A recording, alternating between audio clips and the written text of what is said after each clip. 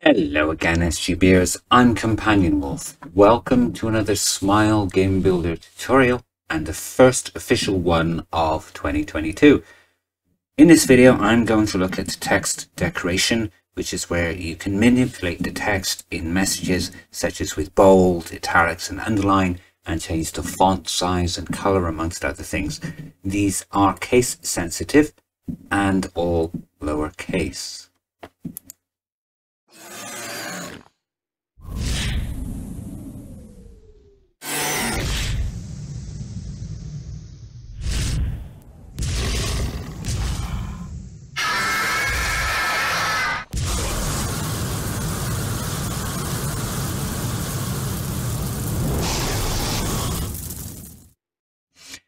All of the text decorations are preceded by a backslash, similar to the message control characters which I went through in tutorial 68. Bear in mind that not every text decoration control code will work in all messages. In the help file, the list can be found on page 116. Most of these will work with all message windows: message, dialogue, ticker text and text image. The first of these three are the basic bold, italic and underline. So bold is \B enclosing the text that you want to embolden. Similarly with italics, it's \I, and with underline is \U. These work with all the message windows: message, dialogue, ticker text and text on screen as image. So if we play test it first, you can actually see the first one will be bold, italic, underline, and that's the ticker text. That's the text as image. The next one is altering the text size, which can be done with a \Z. The text is enclosed in square brackets after the \Z. Normal size is 100, double size is 200, half size is 50. Here are a few notes on text size in general. If you are using the normal text and nothing else, you don't need to use \Z or \Z100 at all. You probably could if you want to, say for consistency, but there's really no point. If you're making a font bigger or smaller in the middle of sentences, you'll need to add the \Z to return the text to normal. So for instance, if we were to put this particular one, you'd have the text as a 1.5 times, and then afterwards to return the text to normal, you'd \Z. The type of font you use in your game will affect things like letter spacing and kerning when resizing your text, and it might look warped on screen. That's just something to bear in mind. So let's play test this now.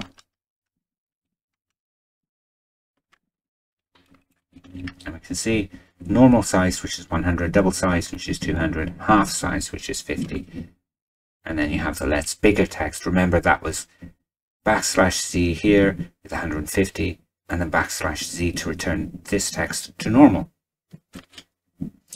And it works in dialogue and ticker text and text as image.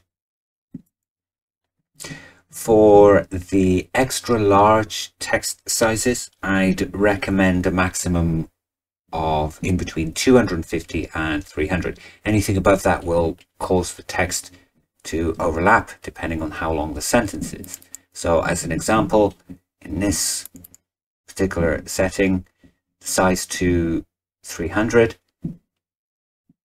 is probably fine.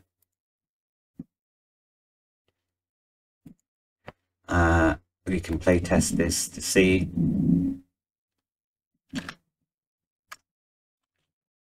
Yeah, there you go, it's fine. It works for all windows. If, however, we were to change each one of these for to 500 is above and beyond 500.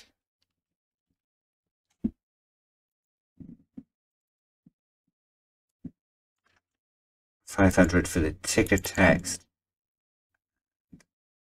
500 for the text on screen, and then we were to play test it again and see what the results would be. It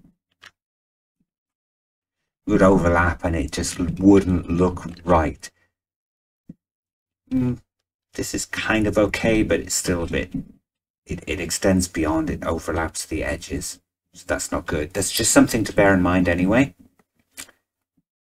To add some color to the text, we can use \C along with the hexadecimal color code in square brackets and a straight \C at the very end of the text to return to the normal color, which defaults to white. You don't need to put the hash tag in the same way that you do the HTML color codes. You can either use lower or uppercase. I prefer using the uppercase because it's easy to read. So in this case, it would be red, green, blue, and yellow.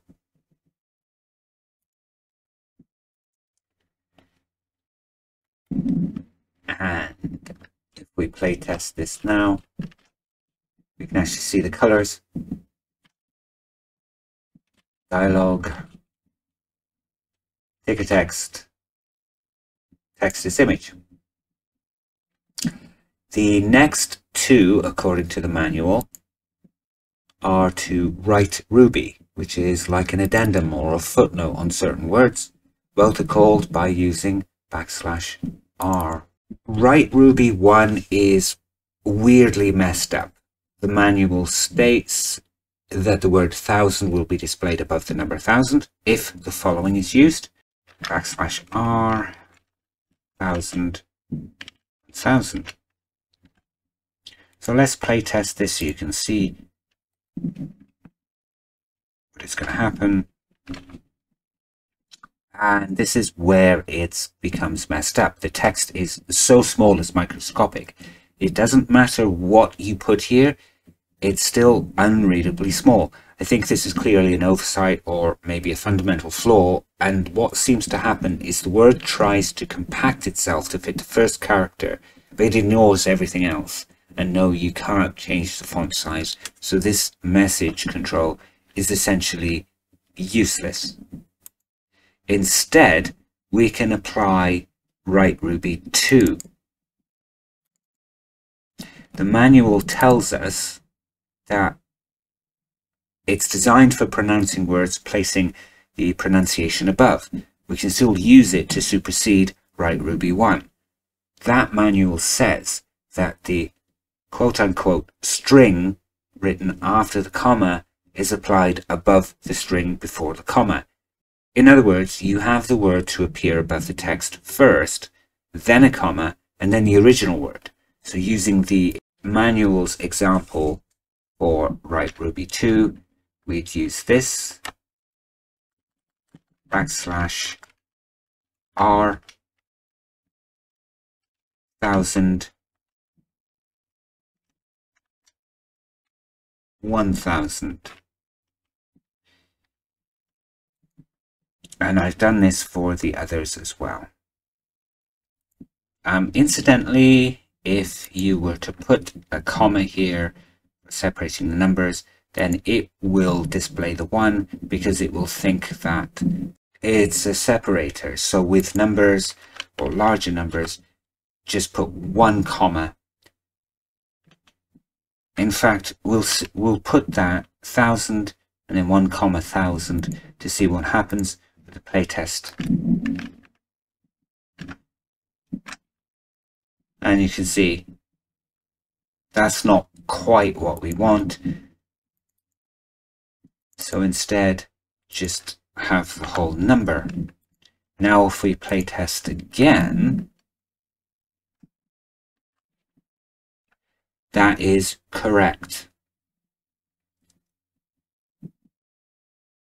We have the number we have the word 1,000 and above that 1,000. And similarly, we can swap them around a bit and have 1,000 as the number there, 1,000 as the word to appear above the text.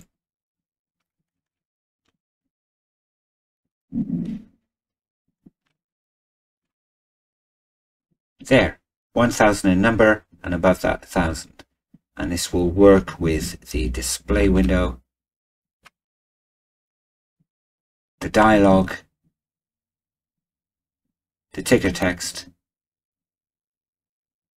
and the text as image. So as another example, when, let's say, Marie comes from the Czech Republic, how the hell would a player even pronounce that? Well, the placement is as follows. Using the \r again, we will put the place name first, and then we would put the pronunciation, maybe phonetical or some otherwise, and then we can go ahead and, so when it comes to it, the Right Ruby 2 would be able to tell you exactly how to pronounce it. Ztesnech. Sounds Polish or Czechoslovakian, doesn't it? And that's it. That is a very useful feature. Both Right Ruby message controls work in all messages. Just don't even bother with Right Ruby 1, though, as you can see, it's pretty much useless, but use Right Ruby 2 instead. The next one is wait. This allows a pause between words or sentences. This will not work in display ticker text or display text on screen as image. There are two kinds of wait. The first is \w, which can be used to pause words at equal intervals. As an example, we can use I'm \w going blah blah blah to wait right here, and it'll work. We play test it. I'm going to wait right here.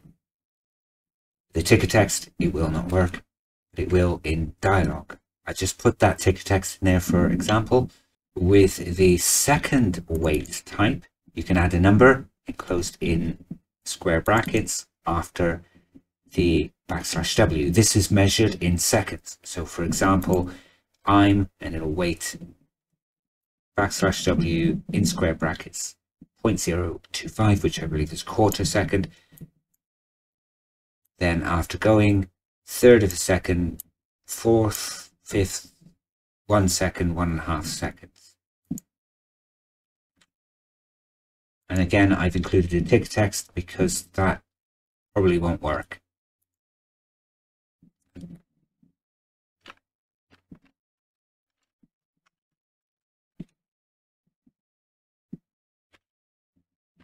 It doesn't work.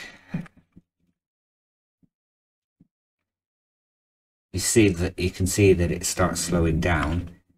Ticker text once again doesn't work, and it's the same way with display text screen on image. It won't work. But with dialogue, there.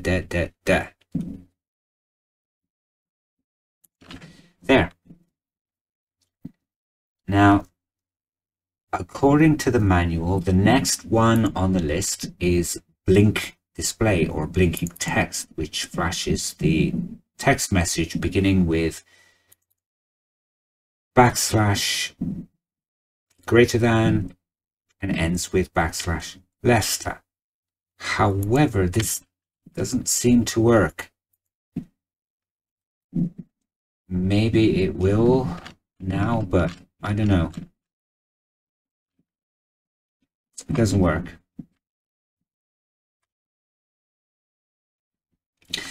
I believe at one point it did work and the text did actually flash, but I had no reason to use it as I found it quite annoying. So this particular command is essentially useless as well. Wait input, the next one.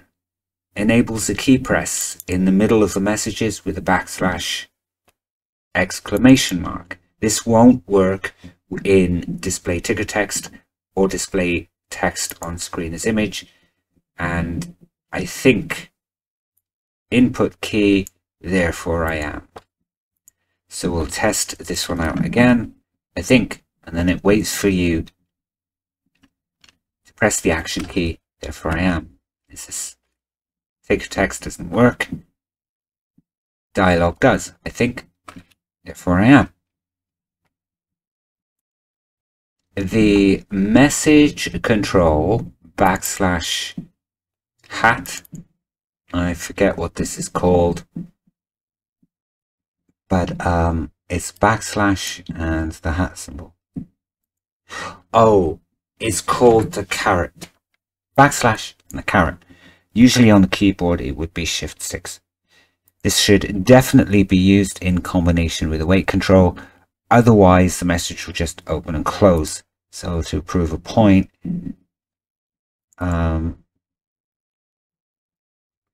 let us delete this and we will play test it.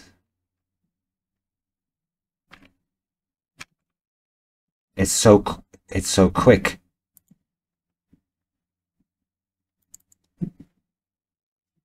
So it's important to put it with a wait. Paste the wait back and then say change this to 0.8 seconds.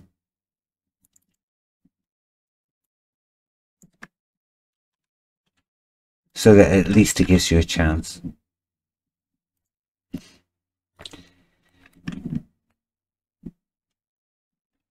This will only work with the display message.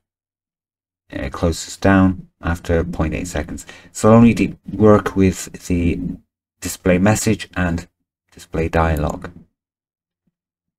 The last one is the double backslash to show an actual backslash in messages. Otherwise SGP will interpret it as a message control, and if one doesn't exist it will pretty much ignore it. So as an example, you can embolden text with double backslash B, italicize with double backslash I, underline with double backslash U. Now in this case it will work with all message.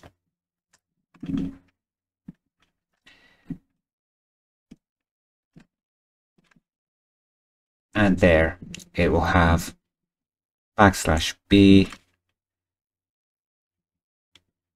dialogue, ticker text, and display text as message.